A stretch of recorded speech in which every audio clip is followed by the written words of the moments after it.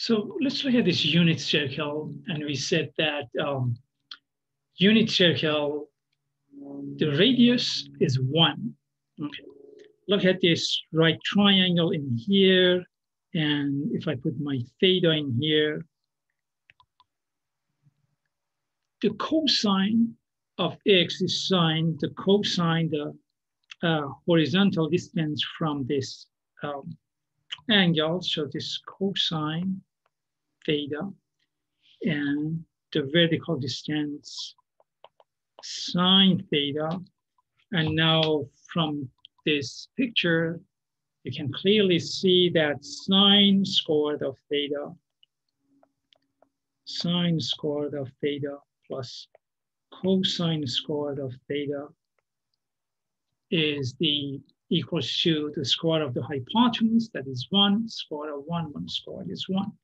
So we also considered that, let me go to the next page from here because I need room. So far we know that sine squared theta plus cosine squared theta equals to 1.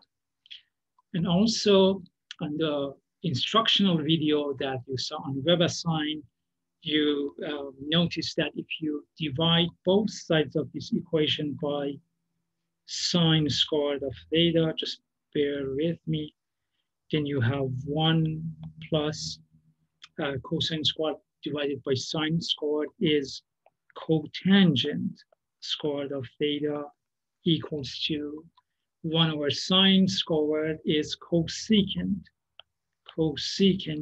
squared of theta.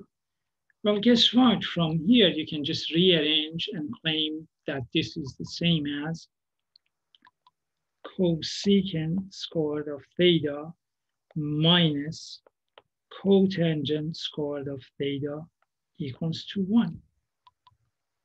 You can also claim that, let's say, 1 minus cosecant squared of theta equals to minus cotangent squared of theta. So you probably think that, okay, is that necessary? No, but you know, this is algebra. We can rearrange things and have different identities. Same thing, let me go to the next page. If we go to, say, okay, if I have sine squared of theta plus cosine squared theta equals to 1, and we divide everything by cosine squared of theta. Okay, sine squared of theta over cosine squared of theta is tangent squared of theta. So tangent squared of theta plus cosine squared of theta over cosine squared of theta is just a 1. Equals. And now I have 1 over cosine squared of theta is secant squared of theta. And I can rearrange and play with this and claim that this is the same as secant squared of theta minus tangent squared of theta equals to 1.